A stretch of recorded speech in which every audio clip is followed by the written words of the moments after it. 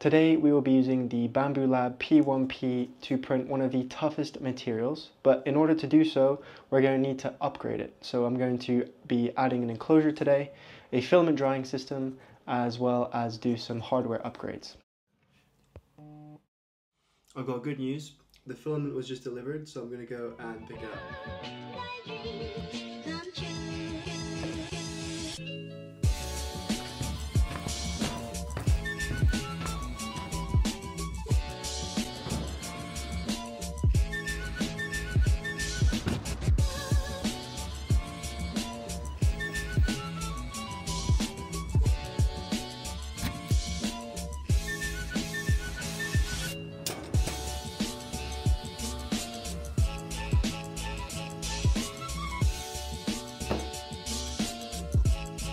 So what's so special about nylon? Well, let's go over the data. In terms of strength, nylon sits rather below average. And in terms of stiffness, we can see that it underperforms there too. So what's the catch? Its toughness is far superior to other filaments. But there's something else that makes nylon stand out compared to other materials. It's got a low coefficient of friction, which makes it slippery smooth. A lot of nylon clothing feels silky smooth for this reason. This low friction and high toughness makes it an extremely wear-resistant and long-lasting material, perfect for mechanical parts like bearings, gears, and sliders, which we will be using in future videos. The cherry on the cake is that nylon is really cheap. It so happens to be one of the most affordable materials in industry, which is why it's so widely used. But it's not all sunshine and rainbows, because nylon isn't just mechanically tough, it's also really tough to 3D print. And this is where we will have to start modifying the printer.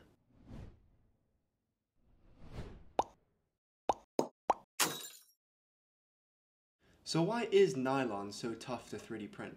There's three main reasons, and the first one is warping. Like ABS and ASA, it's got a really high coefficient of thermal expansion, meaning that as we heat this filament up, it will expand significantly.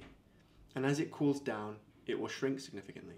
The heated bed on any 3D printer will keep those bottom layers gooey and stuck to the bed because of that higher temperature. However, as we move farther away from the bed, those layers won't be heated as much. Instead, the colder air will cool the upper layers of the print. As the top layers cool rapidly, they will shrink, so much so that the gooey bottom layers will be pulled up. This uneven cooling is what causes part warping. So what can we do to stop the air from cooling those layers? Well, one solution is we can heat the air. Luckily, we can use the bed as our heat source, so all we have to do is trap the air into a chamber and it will heat up. But there's another problem. You see, when you solve a problem, you almost always create another problem. If the air inside the chamber gets too hot, it can potentially turn into a pizza oven. So we need fans. I need fans, so please subscribe. But the printer also needs fans to regulate its temperature. 2 on the back with an added carbon air filter. We will also need a cable chain to keep the wires inside the enclosure. But first we'll be upgrading the Hotend and Extruder gears to be able to resist abrasive filaments like nylon carbon fiber. The new Extruder gears and Hotend are made of hardened steel. This more robust material will wear less as the filament passes through, which increases the lifetime of these parts. Now to the assembly. First I take off the housing and unplug all the wires, which will reveal 3 M3 screws. Once they are loosened, we can remove the tool head assembly. I've got quite a unique way of doing this because I'm special, so here we go. I like to unscrew the 4 bolts on the rear housing, as well as the one on the spring tensioner. I can remove the housing, Extruder gear 1, the spring, and Extruder gear 2. Now to swap out the Extruder gears. The only visible difference is the new hardened steel Extruder gears are coated black. They're edgy, and they also don't take no for an answer. After I've swapped them in, it's time to turn the page onto a new chapter and remove the extruder. I carefully swap in the new hardened steel extruder. Then it's time to reassemble the tool head back inside the housing. Next, we're going to be putting the cable chain in. We start by removing the tool head housing and then removing the PCB. The cable that goes inside the cable chain needs to be slightly extended, as does the PTFE tube. Once the PCB is remounted, I can slide the cable chain into place and close the rear housing. The PTFE tube slides into this rubber gasket which comes with the cable chain assembly. Next, the fans. I want to thank you for watching.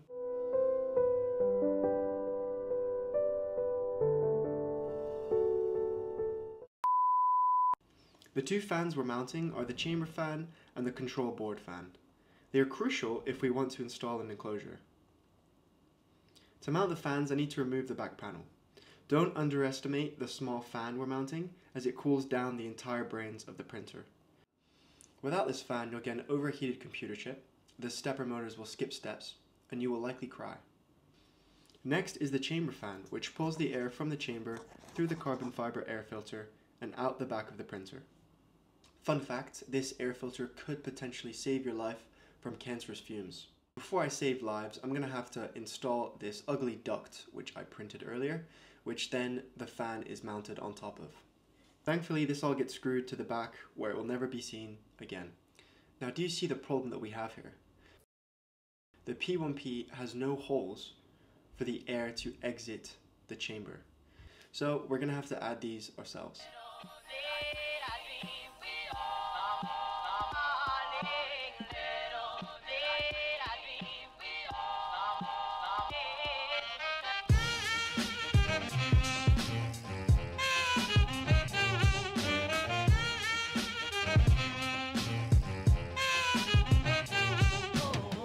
So I thought I was making air holes for the fan, but this is so sharp. I've actually made a cheese grater instead.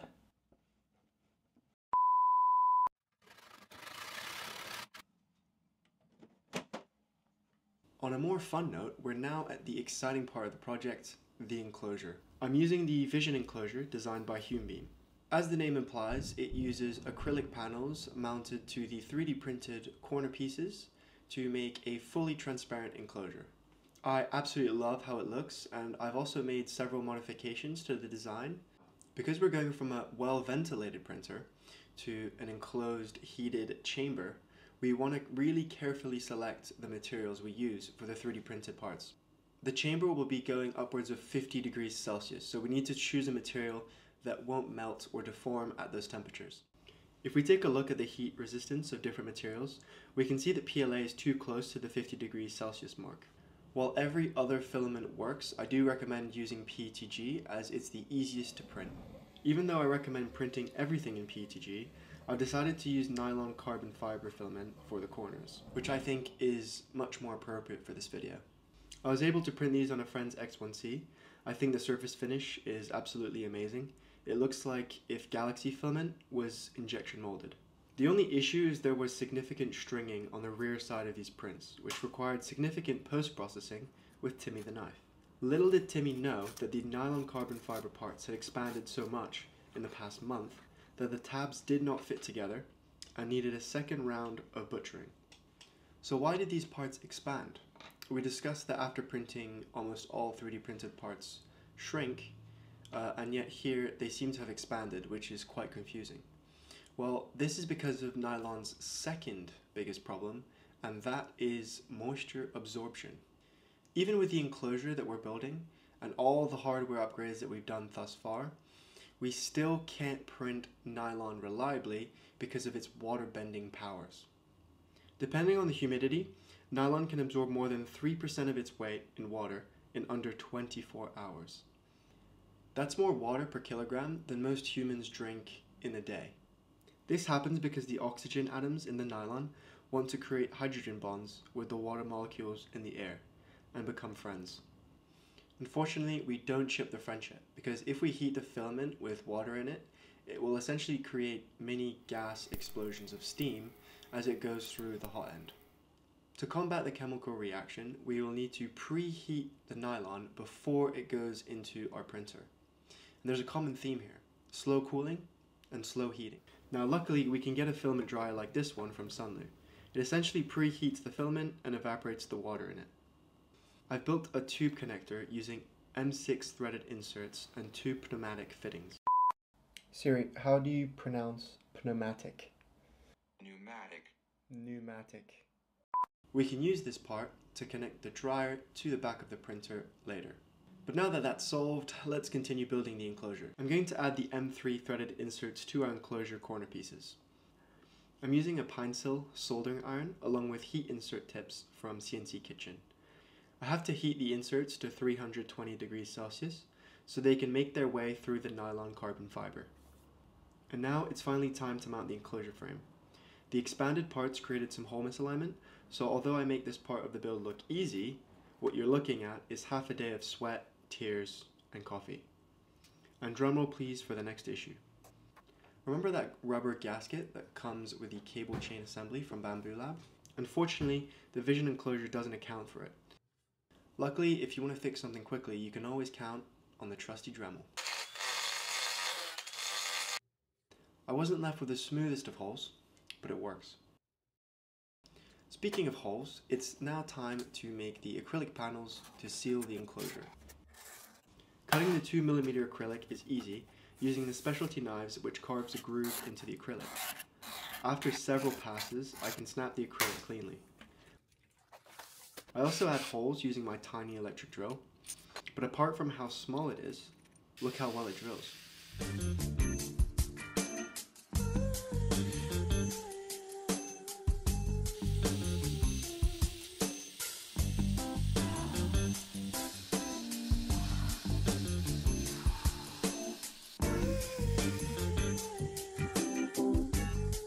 Now that the panels are done, I can start mounting all the parts that go on the panels. Starting with the magnets. I initially used the vice press to press fit the magnets. One of the pieces I did modify was these cool 12mm acrylic handles, because what's a transparent enclosure without transparent handles? Last but not least, the hinges are mounted. Because these undergo a lot of stresses, this is the only part that makes any sense to print in nylon carbon fiber. I quickly switched to hammering the magnets in, being carefully to tap gently to not weaken the magnets. As I was test fitting the acrylic panels, I realized that the top panel isn't flush. I've also always wanted to incorporate LEDs into the printer, so I took this as a sign. Most designs I found use risers that are way too high for my liking. It kind of looks like a skyscraper. And because I think the printer is already tall enough as it is, my goal is to make a riser that's flush with the top of the printer. I'm printing the riser in multiple pieces and using several of my favorite joining methods to make them come together. The thinner piece is joined with dowels, and then the larger sections with these 3D printed butterfly pieces which are glued and press fit into place. Using this method makes it really easy to test fit before assembly. Once assembled, I can mount the heat inserts with my soldering iron.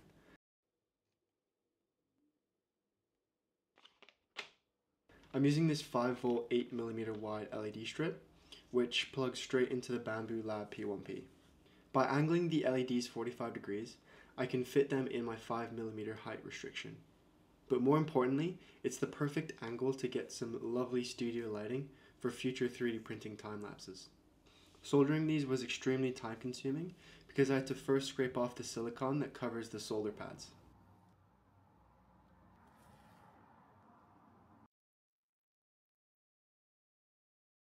And now I'm mounting it to the printer, with the only problem being that it screws from inside the printer.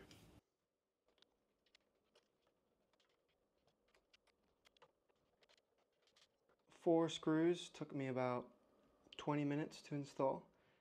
Definitely not designed for assembly, but it is designed to look sleek. Yeah, I'm really pleased with that. The next thing I need to think about is when I put these LEDs in, how do I turn them on and off? So we're going to need a switch. Where am I going to put the switch? Well, there's a convenient hole in the P1P here, and unfortunately, it's a bit too small. I'm going to need to make this hole bigger by 1mm with my trusty Dremel.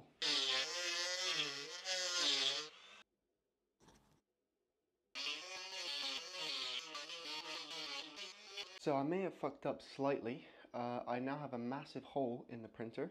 I went too far to the front and found a metal bracket. The switch isn't going to fit there. And then I had to go the other way, and now I've got a huge rectangle there. We have got a lovely bracket to cover my mistake like it never happened. It's not symmetrical because when I put the top panel in, you've got to make space for it. But so is life. I still think it works. Now all we have to do is wire it to the lights.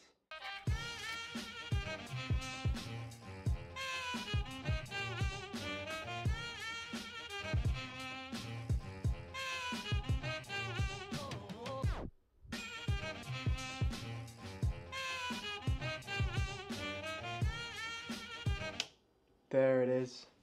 Lights, camera, action. Just need to put the acrylic panels on now that have been assembled and cut, and we will be done with the whole enclosure, so I'm looking forward to it.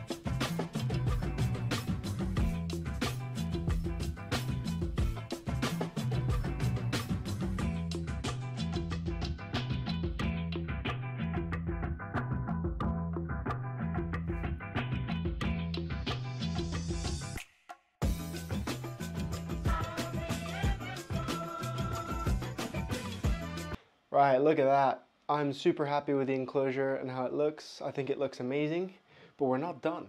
Believe it or not, we still have to print the nylon, see if that works. We've got the filament dryer running in the back, and we've got our nylon that I've just taken out of the vacuum bag. So I'm going to pop this in to the filament dryer, and we're going to try and get this gear printed. I have just launched the print. Fingers crossed that everything goes to plan. So we've had a problem printing. The extruder gear that I swapped in, this little guy here, when it spins, it's actually not spinning. So I do just think I've been sent a faulty gear. This one here, old one, seems absolutely fine. So I'm gonna reinstall the old gear. Yeah, after all that, okay. I've applied a lot of glue because nylon's third problem is layer adhesion. Got a low coefficient of friction, doesn't like to stick to anything, including itself or the bed. Right, it's printing. Let's see how it does.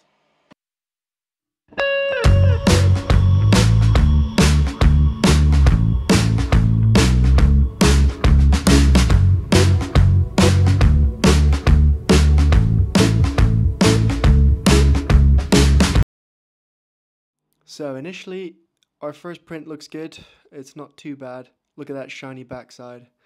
But unfortunately, there's some heavy warping. So we're gonna have to print this bad boy again.